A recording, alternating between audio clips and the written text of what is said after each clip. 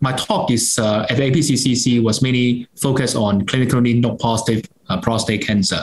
I think at this moment at the AJCC staging, clinically not positive prostate cancer is regarded as stage 4A disease, which is as a stage similar as metastatic disease.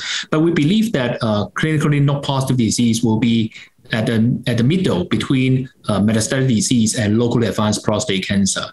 So therefore, nowadays, the treatment approach for the clinically not positive prostate cancer has two important components. The first one will be the local treatment, and the other one will be the systemic therapy. And certainly ADT treatment will be the main part for clinically not positive prostate cancer. And now there are ample evidence, although this is not randomized controlled trial, to support local treatment, whereas which is either surgery or, more importantly, radiotherapy could improve the oncological outcome in addition to ADT alone for cN1 disease.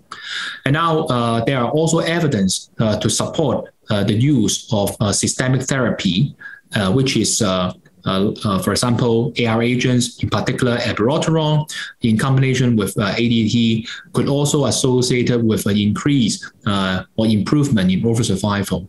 So therefore, nowadays, for clinically not positive prostate cancer, ADT alone may not be adequate. Now, local treatment, either with radiotherapy or surgery, will be also very essential. And systemic therapy intensification, like addition of Abiraterone, will also be very important in this particular subgroup.